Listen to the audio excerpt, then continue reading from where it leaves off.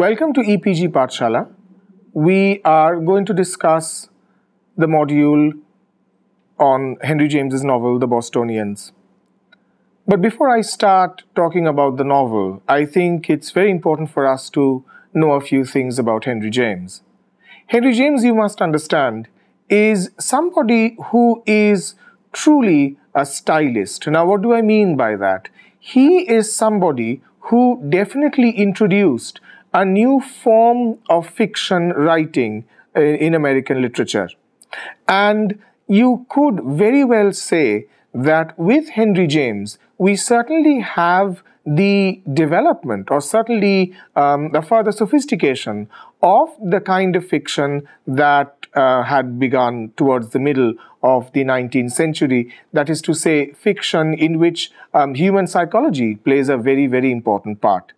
Now, what happens by the time we come to Henry James is that human psychology absolutely takes center stage. So, if you are looking at Henry James's novels for a good story, then you are going to be disappointed because his novels are not about good stories. The plots are not interesting in themselves. Not much happens. So, if you are looking for novels in which a lot of things happen, then you should not read Henry James. However, you should read Henry James in order to understand a very careful, a very sophisticated, and a very, very cautious attempt at understanding how the human mind works. It should also be mentioned that Henry James's elder brother, William James, was a psychologist. So therefore, there is an enormous amount of psychological sort of sophistication in the way in which Henry James shapes his characters and the way in which shapes his novels. Where are Henry James's novels set? They are primarily urban. They are primarily cosmopolitan. They happen in urban centers, as indeed the novel's title proves that this particular novel is set in Boston. Now, Boston, you must understand, is a part of New England. So therefore, there is a lot of old world European sophistication that is already there. So we are looking at sophisticated, well-read, upper-class people, urban, and that is the milieu that Henry James himself was from. He was very, very comfortable in that sort of milieu. And when he wrote about other countries, they were also centers, other cities, they were also centers of sophistication of art. So, for example, Paris is a very important character in at least one of Henry James's novels. And we look at the way in which Henry James, in looking at a certain class of people, because that is very clear which class of people he's talking about, urban, upper class, well-educated, sophisticated. When he looks at these people, there is a certain depth of gaze.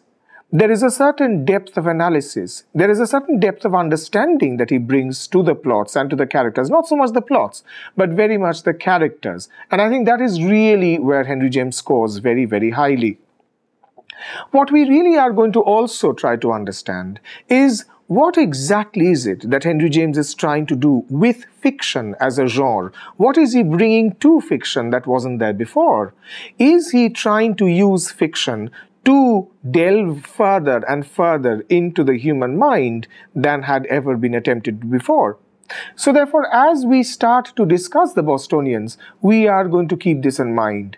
We should also keep in mind certain other aspects of the novel. That is to say, this is perhaps one of the novels in which Henry James is very clearly acknowledging the socio-political milieu of Boston at that time. And most importantly, he is interested in the feminist movement.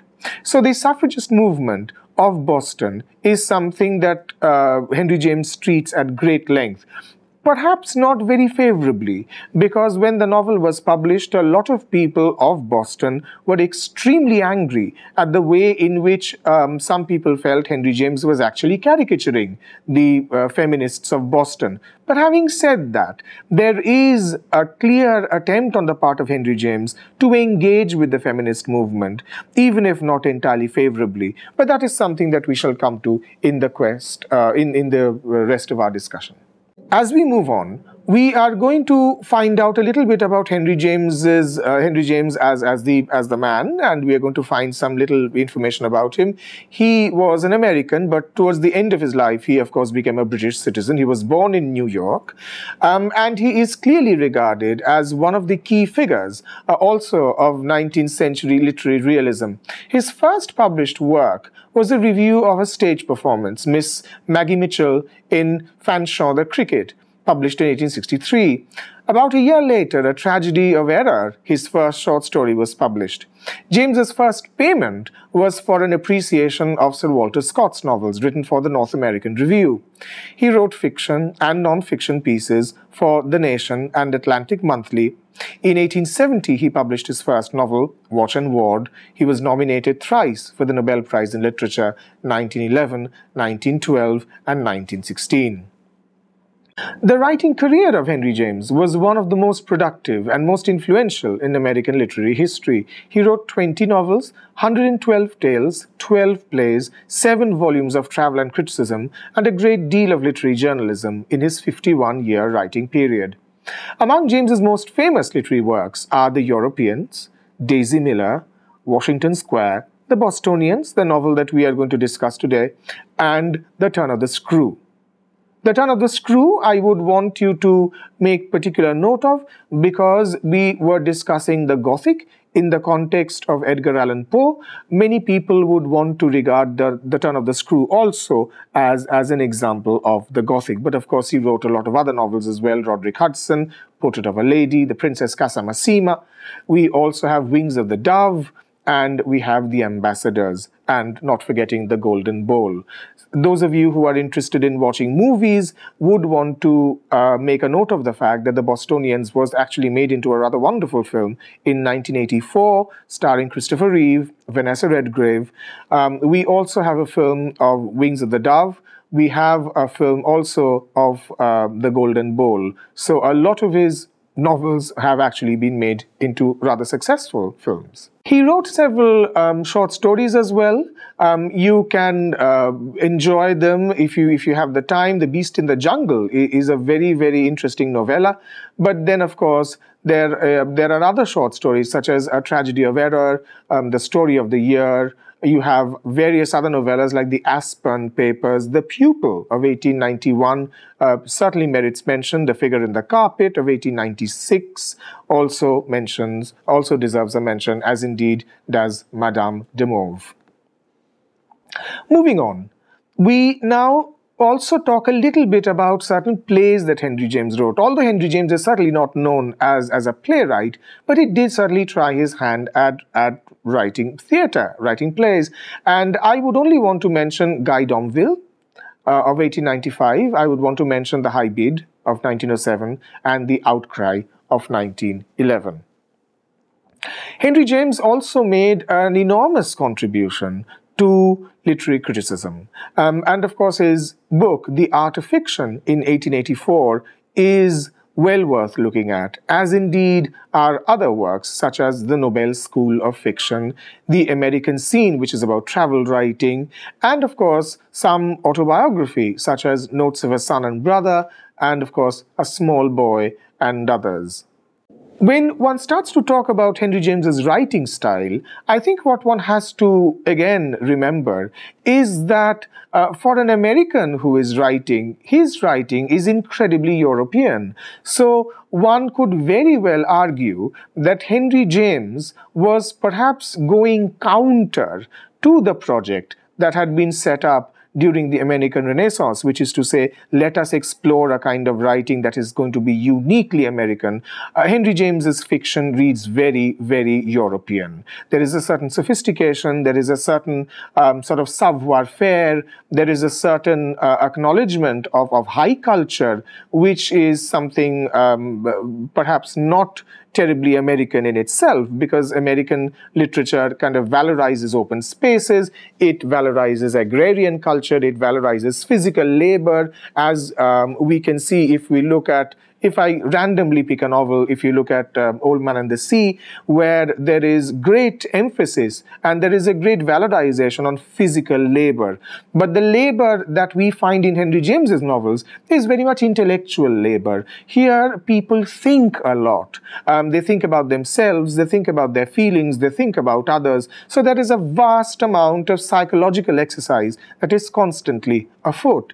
His method of writing from a character's point of view allowed him to explore issues related to consciousness, perception. His style in the later works has been compared to impressionistic painting. So, all in all, I think one could very well say that Henry James's brand of fiction is really not of great value if you're simply looking for plot structure. It is, however, of tremendous value if you are looking at the way in which a character is built up, not from the outside, but from the inside. How a character's consciousness is shaped, that is really where Henry James's power lies. It is also noticed that in his writing, he has increasingly abandoned direct statement in favor of frequent double negatives, complex descriptive imagery, single paragraphs run for page after page, in which an initial noun is succeeded by pronouns surrounded by clouds of adjectives and prepositional clauses, far from their original reference, and verbs would be deferred and then preceded by a series of adverbs.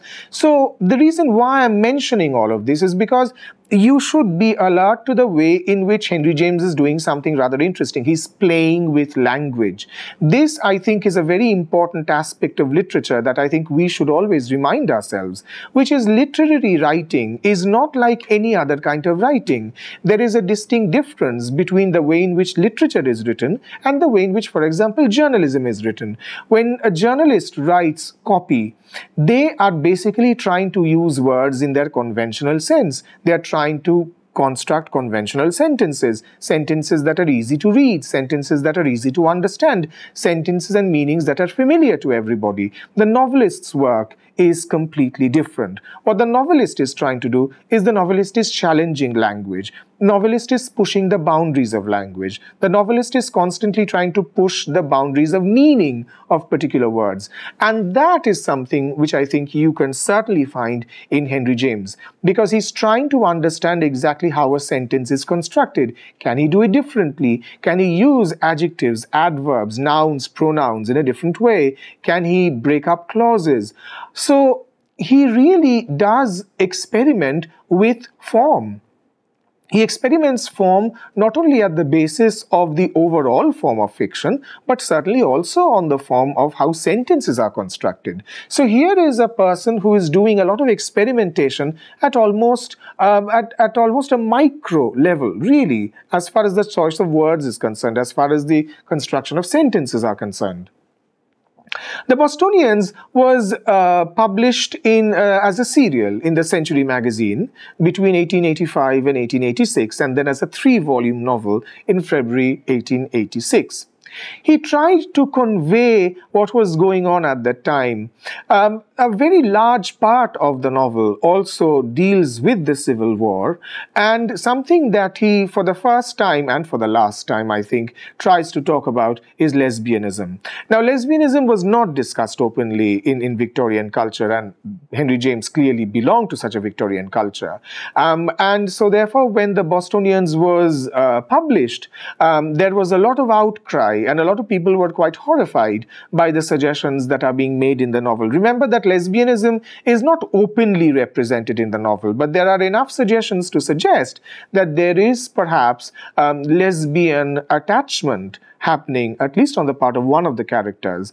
And it is as a result of this that the term Boston marriage becomes rather common, but we will come to that later. Something that I think we should also register is that the novel sometimes has a rather satirical tone, and this is something which that the Bostonians did not take to very kindly. They felt that Henry James was making fun of them. And so there was a lot of reaction, rather negative reaction to the novel, because they felt that Henry James was looking at Bostonians in a rather unfavorable light. As you can well imagine, the novel was a commercial flop, and James never set another novel in America after that. The novel is set in Boston and in New York, and it clearly reflects some of the contemporary impressions of the nation that Henry James formed. The novel includes some rather touching reflections on the Civil War, which had only concluded 20 years before, but its principal subject matter is what is normally called the woman question or the women's question, conflicts between traditional view of the role of women in society and the view of suffragists and what today we would call supporters of women's liberation. So therefore, Henry James is here dealing with the kind of politics which is very public, which is played out in a public space, but he is also using this particular idea, the idea of women's liberation, to also draw certain characters who think that there is a very thin line between the private and the public. And that is really what I think Henry James is rather interested in, is to how much or to what extent does our public life influence our private life, or vice versa? How much does our private life influence our public life? And what exactly is political? Is the political the private? Is the personal the political? And these are the questions that Henry James certainly puts in the novel. If I have to give you a very quick summary, see, this is the thing about the Henry James novel, is that the novels can be summarized very quickly because the plot is very thin. There isn't much action going on. We can think about the Bostonians. It has been described as a tragicomedy. It has been described as a tragicomedy because, of course, this is a novel that is both tragic and comic. So there are parts where that are very painful to read, but then there are other parts that are actually rather funny. And in this novel, there are basically three characters. There is Basil Ransom, a political conservative from Mississippi. There is Olive Chancellor, Ransom's cousin, and a Boston feminist. And there is Verena Tarrant, who is a pretty young girl and who is also a member of the feminist movement with Olive. Now, here, I would want you to be aware of what is sometimes called the triangulation of desire, or you may also know about this as the love triangle. That is to say, there is one person who is the object of emotions or object of affection for two people. There are many films that deal with this, that what exactly happens when one person becomes the object of affection of two people. Because according to the roles of society, only two people can fall in love with each other. So what happens when two people are falling in love with each other, but not with each other, but falling in love with a third person? How does this work? So we are talking about the triangulation of desire over here. Now what happens in the novel is that we find Ransom and Olive, they are both developing affection towards Verena Tarrant. So what we really trace through the novel is that ultimately who is going to get the love of Verena Tarrant? That is really the emotional focus. Basil Ransom hails from Mississippi, as I told you. He's a lawyer, he's a Civil War veteran. He's visiting his cousin Olive Chancellor in Boston, and Olive is one of the leading figures of the feminist movement in Boston. Olive takes him to a meeting where there's another young woman, Verena Tarrant, who delivers a speech on feminism.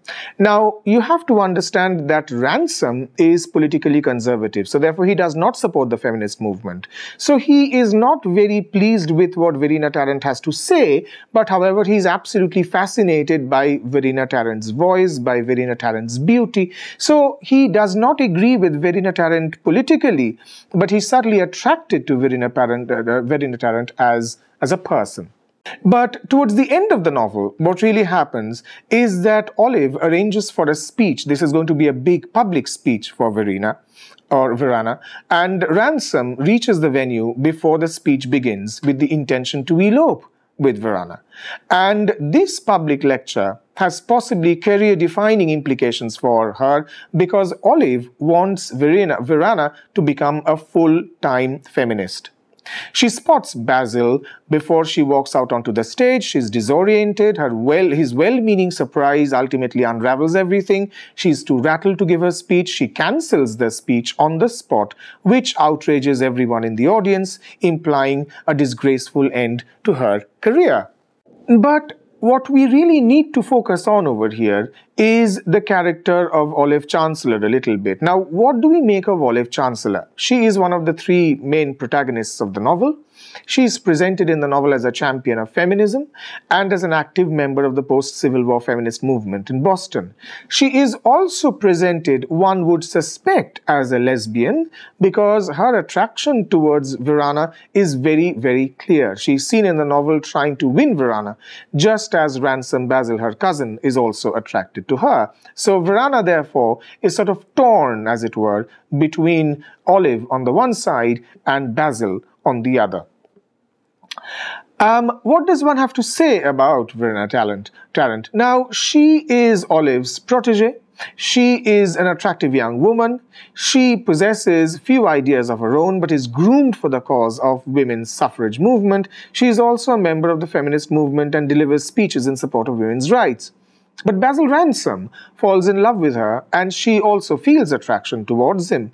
At the end of the novel, it is seen that Olive arranges one public speech for Verana, but of course that speech is cancelled, and we are left in sort of some doubt, but we are more or less sure that actually Miss Tarrant is going to go with Basil and not with Olive. So if we come to the end of the novel, we find that the novelist's sympathy is perhaps with Olive, who is left alone. Basil Ransom's character, I think, is rather interesting because he is somebody who is regarded as conservative in his opinions, and he also is the embodiment of the South. Here I think one needs to talk a little bit about the cultural difference between the East Coast and the southern part of America, because there seems to be a huge cultural divide between the East Coast of America and the southern United States, because the East Coast of America always considers itself to be politically much more progressive than the South. This is something, and this particular impression has lasted into the present day, where people of the East Coast of America still pride themselves on their political progressiveness, and they constantly hold the southern United States responsible for being politically regressive. So in this case, we find that Basil Ransom, to a large extent, represents that South which is conservative, represents the South that is absolutely not in favor of the feminist movement. So therefore, Basil Ransom becomes the embodiment of Southern conservatism. Now, the great sort of question in the novel, of course, is who does Verena ultimately go to? Now, this is something which this can be looked at also as Verena being torn between two ideologies. So, Olive and Basil, therefore, are not individuals in themselves. They represent two different ideologies. Olive represents a more egalitarian, feminist ideology, whereas Basil represents a more conservative and therefore patriarchal ideology. So therefore, it is rather interesting to see these two characters as embodying two ideologies that are completely opposed to each other. The sadness lies in the fact that if one reads the novel through the end, that it seems to be that Verena is ultimately moving towards Basil. So therefore, there seems to be a victory of conservatism and therefore a defeat of the feminist movement and of feminism as such. There are, of course, apart from Olive Chancellor, a couple of other characters as well. I would want to talk about Mrs. Farage. Now, Mrs. Farage is also involved in the suffragette movement. Olive and Mrs. Farage, they're both more concerned with social control mechanism and feeding their own egos than genuine concern for women as individuals. So over here, I think Henry James is being rather critical because he is rather suspicious of what some feminists are doing, in the sense that he is wondering whether there are some women within the feminist movement who are perhaps using the movement for their own personal benefit and not so much for greater good. But this negative image is, of course, balanced by the characters of Dr. Prance and Miss Birdseye, Dr. Prance is a professional young woman who puts her ego to one side in pursuit of her interest in medicine and science. And Miss Birdseye has a life of history of genuine devotion to the cause. She has campaigned in the South for the abolition of slavery. As I have told you before, the Civil War casts a rather large shadow in the novel. There is a Civil War museum that also occurs in the novel. And we have to understand that when we look at Basil Ransom, we should also remember that his family lost their property because of the war. There are a number of instances in the novel where the discussion of southern people and northern people, southern states and northern states have been mentioned. So there is a character in, when I was referring to Miss Birdseye, who was also involved in the anti-slavery movement. So the Civil War casts a fairly long shadow over the novel, and that is something that I think we should take note of. I think what this really has happened is that we are now looking, therefore, at the way in which this entire novel asks certain very basic fundamental questions about the ways in which Henry James is trying to look at his own society. As I had told you towards the beginning, that what Henry James is really trying to do in most of his novels is to look within the soul of the characters. His novels are characterized by remarkable insights, psychological insights into people and the way in which they think, the way in which people behave. But in this case, I think Henry James is also talking about a public movement. So he's trying to understand exactly where is it that the private and the public, they meet. And when they meet, is it a reconciliation of the private and the public, or is it a conflict between the private and the public? These are some of the questions that Henry James certainly asks. I would not be able to finish this discussion if I don't talk about the concept of the Boston marriage. Now, what do we understand by the Boston marriage? This is something which was quite common at that time, but quite common in the sense that a lot of women were getting into such relationships, and there are some rather remarkable examples of this. Please let us not forget that Henry James's own sister, perhaps, was involved in such a Boston marriage. What exactly do we mean by the Boston marriage? Well, a Boston marriage is a relationship, or it is a living arrangement, as it were, where two women choose to live with each other, and they live with each other. They are financed, as it were, by themselves. That is to say that they don't have to turn to any man for their sustenance, for their livelihood. They earn their own money. They are not dependent on any men. And there are several rather famous examples. Ladies of Llangollen, for example, is a rather remarkable example of two women who live together as a family without getting married. So therefore, there isn't the social sanction of marriage, but there is certainly a kind of marriage that seems to work between these two women, which is why we have the term Boston marriage, because a lot of women in Boston, those who thought themselves as feminists, were doing this. And we find the two women characters, the two central women characters, that is to say Olive Chancellor and Miss Tarrant, they also seem to be entering into some kind of a Boston marriage. That is certainly something that Olive Chancellor wants, because she absolutely wants there to be that kind of an arrangement between her and Miss Tarrant.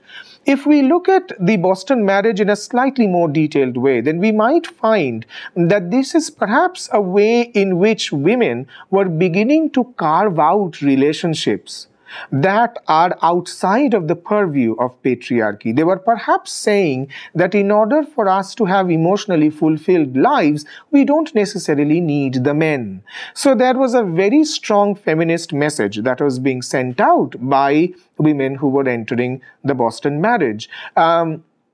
We don't know about Henry James's opinion of it, but as far as this novel is concerned, it is fairly clear that Henry James was probably ambivalent about it. Perhaps there was a part of him that supported it because there is clear sympathy towards Olive Chancellor, but then the sympathy towards Olive Chancellor only develops, remember, after Olive is left alone. So therefore, Henry James is full of pity for Olive when she is alone, when she is forsaken, when she is lonely, but when she was with Miss Tarrant, then I think, or at least definitely towards the earlier part of the novel, she is not presented very favorably. So we think that there is some kind of a dichotomy in Henry James's attitude towards the figure of Olive Chancellor.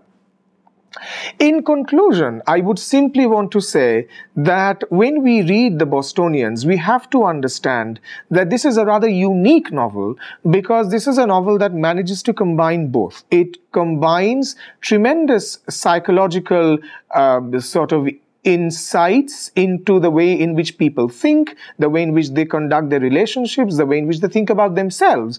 But this is combined with a very, very important public movement, that is to say the feminist movement. So Henry James is trying to look at the feminist movement not only as a public phenomenon, but he's also trying to look at the deeper personal repercussions that this movement is going to have. Thank you.